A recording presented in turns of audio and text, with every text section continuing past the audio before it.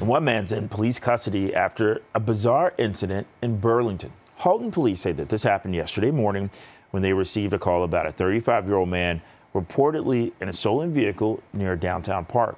Police say that once officers got to the scene, the man jumped into Lake Ontario and hid inside a pipe along the water. And police and emergency crews, they were able to safely remove the man from the pipe before arresting him and sending him to hospital to be treated for hypothermia.